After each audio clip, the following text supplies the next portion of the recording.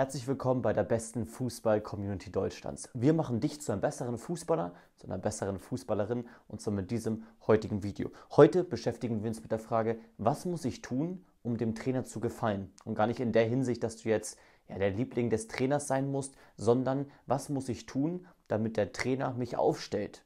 Worauf achtet der Trainer? Welche Eigenschaften muss ich mitbringen, damit ich viel spiele? Was ist aus Sicht des Trainers wichtig für mich als Spieler, was ich auf den Platz bringen muss? Das ist die Frage, mit der wir uns heute beschäftigen. Und warum wir das gut beantworten können? Ganz einfach, weil wir selbst Mannschaftstrainer sind. Und wir haben 4 verschiedene Aspekte für dich, die wir mit dir in diesem Video durchgehen wollen. Und zwar der erste Aspekt, das ist vielleicht auch der allerwichtigste Aspekt, ist das Thema Einstellung. Mit welcher Einstellung gehst du ins Training? Trainer wollen, dass du diszipliniert bist, ehrgeizig bist, dass du eine gute Lernbereitschaft zeigst, darauf komme ich gleich nochmal zu sprechen, und dass du vor allen Dingen, das ist ganz, ganz entscheidend, dass du natürlich den Willen hast, überhaupt erstmal dem Trainer etwas zeigen zu wollen. Und woraus das entsteht, ist der Punkt, dass du entweder mit dem Fußball ein klares Ziel verfolgst oder dass es für dich nur Freizeitbeschäftigung ist. Und wenn es für dich nur Freizeitbeschäftigung ist, dann brauchst du dich auch leider nicht so viel wundern, wenn du beim Trainer nicht gut ankommst, wenn du nicht so viel spielst, weil im Endeffekt werden immer die Spieler aufgestellt werden, die eine Einstellung haben, die dem Trainer signalisieren, hey, ich will wirklich etwas erreichen mit dem Fußball. Das heißt, ob du diszipliniert bist, ob du ehrgeizig bist, ob du den Willen hast, dich wirklich weiterzuentwickeln, darauf kommt es an. Und der zweite Aspekt ist der, den du unbedingt beachten solltest, dass du deine Stärken immer wieder ins Training bringst. Ja, was wir immer wieder sagen, du hast einzigartige Stärken, die du immer wieder ins Training und damit auch ins Spiel bringen solltest. Ich nenne immer sehr, sehr gerne das Bild eines Puzzle, und deine Mannschaft ist ein großes Puzzle, ja, und du bist ein Puzzlestück.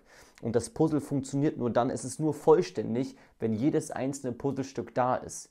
Und für dich übertragen heißt das, als Mannschaft brauchst du individuelle Stärken und natürlich auch individuelle Spieler. Ich als Mannschaftstrainer. Das heißt, du als Spieler bist ein Puzzlestück mit individuellen Stärken. Ob es jetzt Abwehrspieler beispielsweise mit Zweikampfstärken oder mit einem guten Stellungsspiel ist, oder ob es ein Außenbahnspieler mit einer überragenden Schnelligkeit ist, oder ob es der Stürmer vorne drin mit einem guten Torabschluss ist. Ich als Mannschaftstrainer brauche einzelne Spieler mit individuellen Stärken.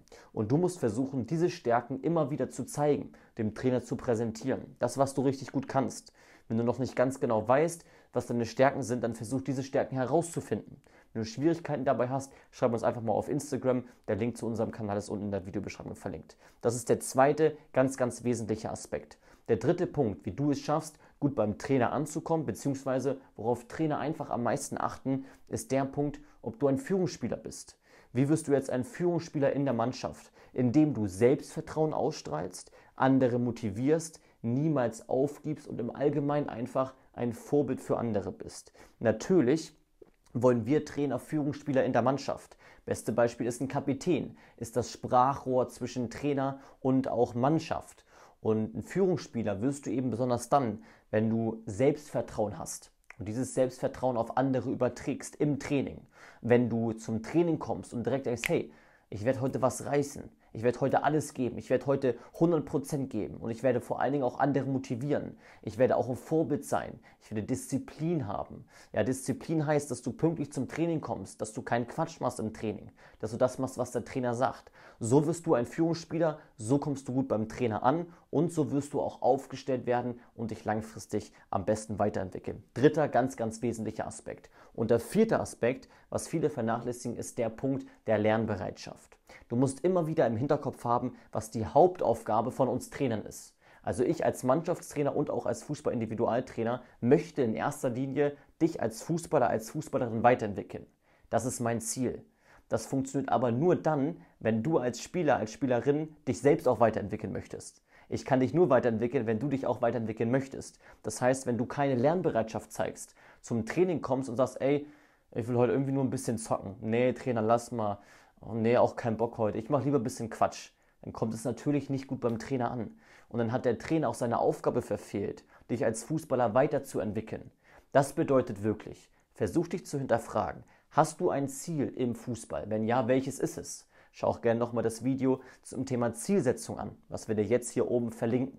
Wenn du ein Ziel hast, verpflichte dich diesem Ziel gegenüber und dann, wenn du es wirklich hast, Hast du dieses Bewusstsein auch dafür, dass du beispielsweise eine Lernbereitschaft zeigst und, was ich im ersten Aspekt gesagt habe, dass du ehrgeizig bist, diszipliniert bist und den Willen wirklich hast, dich weiterentwickeln zu wollen. Und diese Lernbereitschaft brauchst du wirklich, damit du beim Trainer gut ankommst und immer wieder auch beispielsweise dich weiterentwickelst, indem du eben aufgestellt wirst und viel Spielpraxis sammelst. Wie kannst du das jetzt in die Praxis umsetzen? Ganz einfach. Geh einfach mal nach dem Training zum Trainer und frag, hey Trainer, gib mir bitte Feedback. Wie war ich im Training? Was habe ich gut gemacht? Was habe ich nicht so gut gemacht? Wie kann ich mich noch weiterentwickeln? Auch nach einem Spiel kannst du das sehr, sehr gerne machen. Und mach dir bitte keine Gedanken, dass es irgendwie streberhaft ist, weil andere es nicht machen. Nein, es kommt gut beim Trainer an, sehr, sehr gut sogar. Wir Trainer wollen es sogar, dass Spieler zu uns kommen und uns fragen, hey Trainer, wie kann ich mich weiterentwickeln? Gib mir mal bitte Feedback. Das heißt, versuche auch diesen vierten Aspekt unbedingt in die Tat umzusetzen, direkt beim nächsten Training umsetzen. So, das waren die 4 Aspekte, die dir helfen werden, gut beim Trainer anzukommen, beziehungsweise worauf Trainer einfach am meisten achten. Und wenn du diese 4 Aspekte wirklich immer wieder ins Bewusstsein bringst, verinnerlichst, dann garantieren wir dir, dass du dich optimal weiterentwickelst, viel spielst, wahrscheinlich sogar viel in der Startelf stehst und einfach das Bestmögliche gibst, um langfristig deine Ziele im Fußball zu erreichen. Wenn dir dieses Video geholfen hat, hinterlass unbedingt jetzt ein Like und einen Kommentar. Und wie gesagt, schau auch sehr, sehr gerne bei uns auf dem Instagram-Kanal vorbei. Der ist unten in der Videobeschreibung verlinkt. Vergiss nicht, dass jeden Montag und jeden Freitag hier auf YouTube ein neues Video kommt, um dich als Fußballer, als Fußballerin weiterzuentwickeln, denn das ist unsere Aufgabe als Fußball-Individualtrainer und auch als Fußballmannschaftstrainer. Ansonsten haben wir nicht mehr zu sagen als wir sind raus. Bis zum nächsten Mal. Ciao.